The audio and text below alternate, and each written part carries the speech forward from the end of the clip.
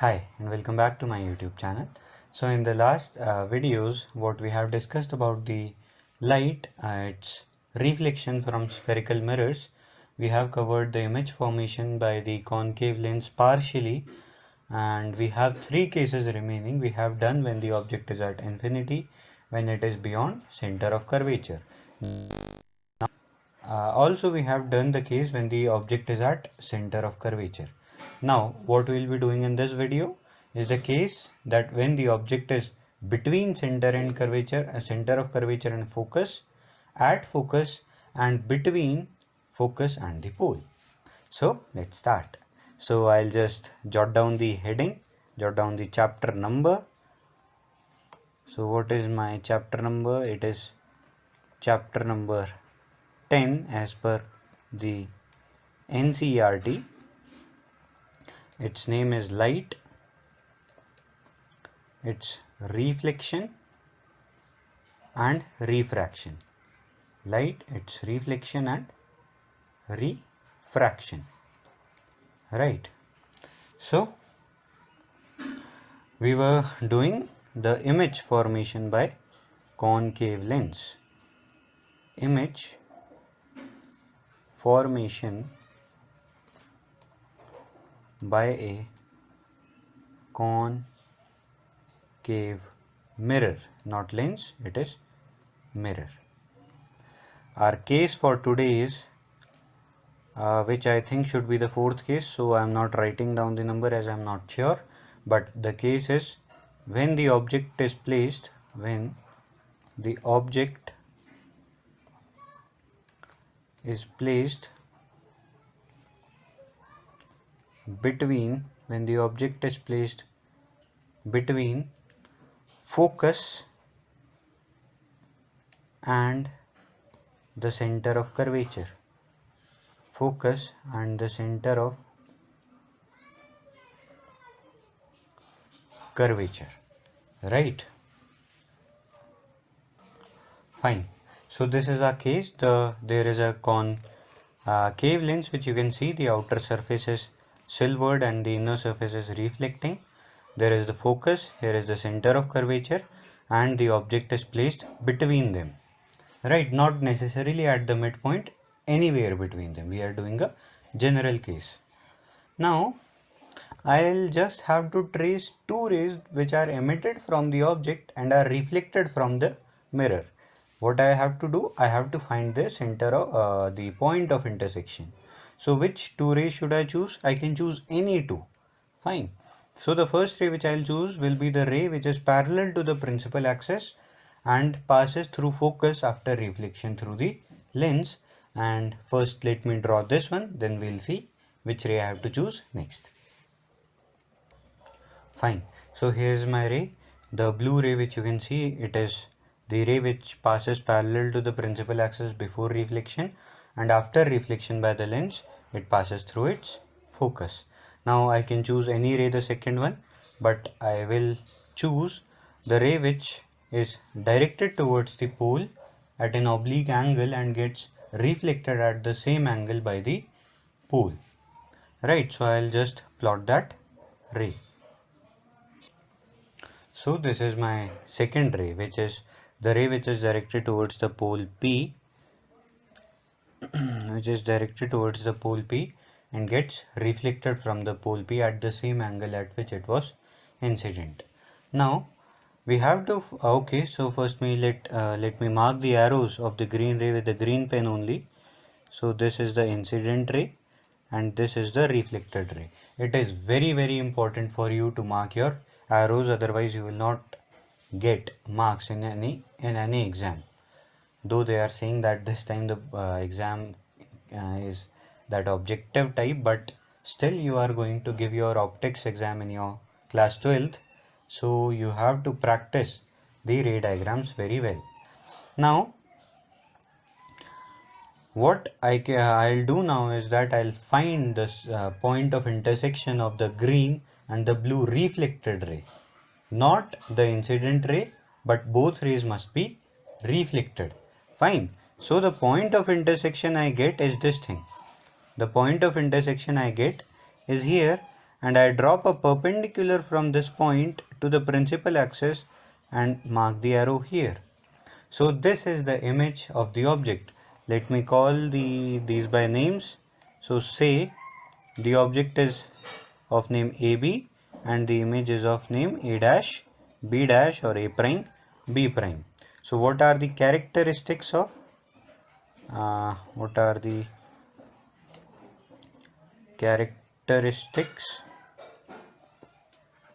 of image? First is it is real and inverted. It is real and inverted. Fine. Why is it real? Because it is formed by actual meeting of rays and not by making the rays meet behind the mirror. Fine. The rays actually meet each other to form the real image, and a real image is always inverted. That is a rule. Now the second point is, where is the image formed? Second point is, where is the image formed? So the image is formed beyond center of curvature. It is formed beyond center of curvature. Now there is the symmetry of nature. There comes into play the symmetry of nature. What is the case? When the object was beyond center of curvature, the image was between center of curvature and focus. Now the case is different. The image is at the center of beyond center of curvature, and the object is between focus and the center of curvature. So this is the symmetry, right? When the object was at center of curvature, it was the mean case of the two extremes. So there the image and the object were at the same location, right? Now what is the third point? Is the image diminished or magnified? It is quite clear from the figure that the image is magnified. So a concave mirror forms a magnified image of the object when the object is between center of curvature and focus. Now this is the first case where the image is magnified.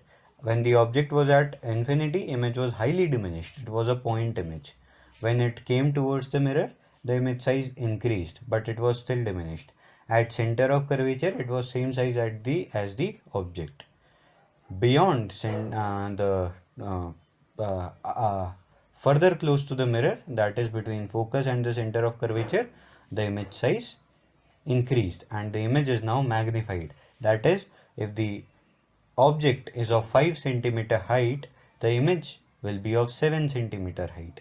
Just a number, right? It depends on the focus of the mirror, which we'll see later on.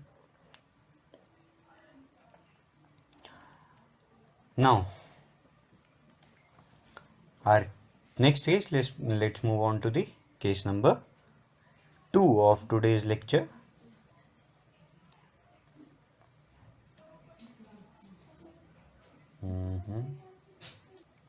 So our next case is that when the object is at focus, where is the image formed? So I'll just write down the heading. When the object is placed at focus. When the object is placed at focus. When the object is at the focus of the concave mirror, where is its image formed? Right, so let me just draw the diagram. So here is the case. I have a concave mirror and the focus and the center of curvature. The object is placed at the focus of the concave mirror. Now I'll just trace two rays, any two rays which I can choose. I'll just trace them. So the first ray I choose is the ray which I am choosing the first in every case, that is a ray which is parallel to the principal axis after reflection passes through the focus of the principal axis. So I'll just make that ray. So here is our diagram. this is the reflected ray, and the ray is this is the incident ray, and the ray gets reflected and passes through the focus of the mirror after reflection. Now the second ray which I am thinking to choose is again more or less the ray which I am choosing in every other case also. I think in all the cases we have chosen the same two rays. So you can choose any of your choice. I find these two rays only comfortable. That is why I am choosing these two rays only. So I'll choose the ray that strikes at the pole of the mirror and gets reflected obliquely. So let me just draw it. Now here we see a very strange thing, that this is the incident ray. This is the incident ray, and after reflection what happens is that the green ray becomes parallel to the blue one. That is, it cannot meet anywhere, neither can we extend the rays behind the mirror and make them meet. So there is absolutely no way of making the rays meet. So what do we say? What do we infer from here? We say that the rays do meet, but they do so at infinity, at a very large distance. So the image is formed at infinity. So here are the characteristics. If I mention the characteristics of image,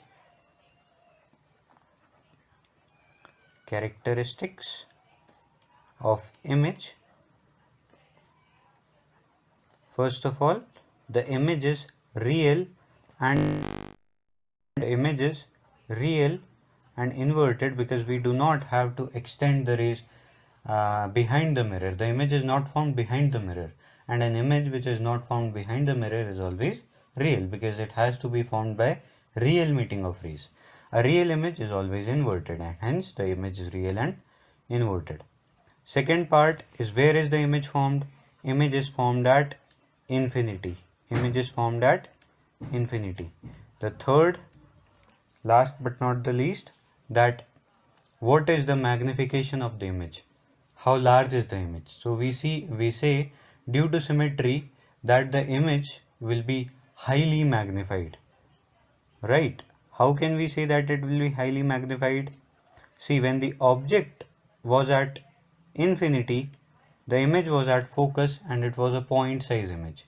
Now the case is reversed.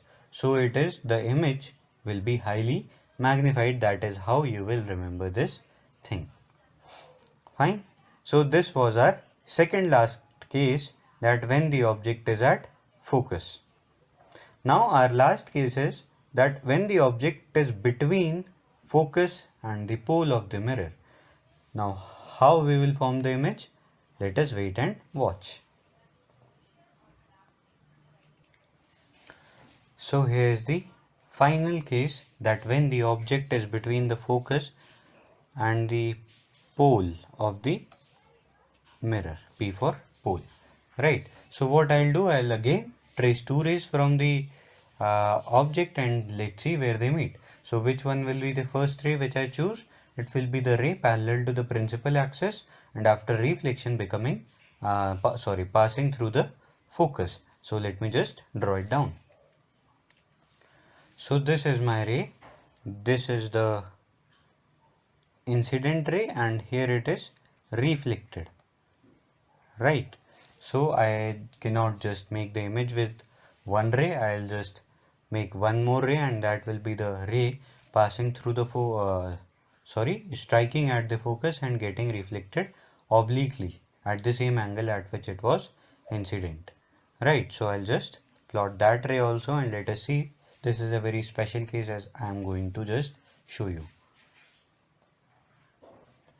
So now you can see that there is a very strange phenomenon with this case, that the image, that this is the incident ray and this is the reflected ray, now they are diverging away from the mirror. That is, they are never going to meet on the real side. So what we now have to do, we just now have to make them meet by force. So what I'll do, I'll just extend the principal axis. Behind the mirror so that I can draw the perpendiculars. Now see, I'll extend the the blue ray behind the principal axis, as well as the green ray behind the mirror, sorry. And let us see where they meet. So here is the point where the rays not meet, but they appear to meet. These are the virtual rays. These are not the real rays. The real rays have been reflected and gone too far. Now they are not going to meet. So what now we have to do? We have to now make them meet virtually behind the mirror. And so what I'll do is that from this point of intersection, just draw a perpendicular on the x-axis, and in fact not a solid line. I'll be drawing a dotted line to emphasize on the fact that this is not a real image. This is a virtual image. So this image over here of the object is the virtual image formed by the concave mirror. It is the only case in which the concave mirror forms an upright image. It is the one and only case in which a concave mirror can form an upright image and a virtual image. So what I can write is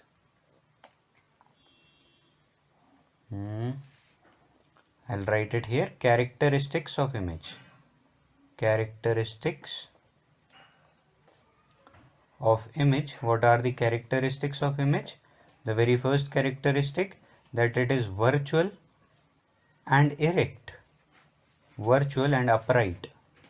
Right, it is not inverted this time, it has to be upright. The second thing is that it is formed behind the mirror. It is formed behind the mirror. It is formed behind the mirror. And what is the final thing? That the image is magnified. So the image is magnified. Image is magnified. So this was the final case of image formation by a concave mirror. Right. Now with this we have done the image formation by a concave mirror, but image formation by a convex mirror is still left. But the good news is that it is only a one video topic. So in the next video we will be completing the image formation by the spherical mirrors.